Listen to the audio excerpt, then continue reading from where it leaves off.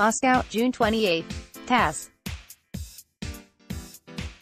Investigators have brought charges against Karina Tsurkan, a board member at the Inter RAO energy company, as part of a criminal case on spying for Romania, her defense attorney Dmitry Tsuprik informed TASS. Charges have been brought against Tsurkan, he said, adding that Tsurkan stated she was not guilty. She does not understand what she is being charged with and she has no clue about what crime she committed. She believes this case is aimed at removing her from her office, he declared.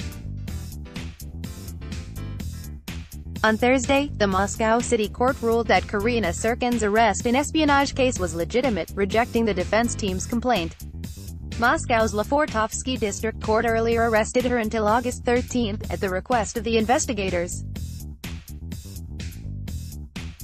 According to some diplomatic sources, Tsurkan earlier announced her Moldovan citizenship and received the Romanian passport.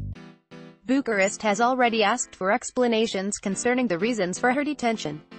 Tsurkan is charged under Section 276 of Russia's Criminal Code, espionage. If convicted, she will face a prison term of up to 20 years. According to the Russian Criminal Code, the espionage article is only applied to foreign citizens. If a Russian national is accused of espionage, he or she is charged with high treason.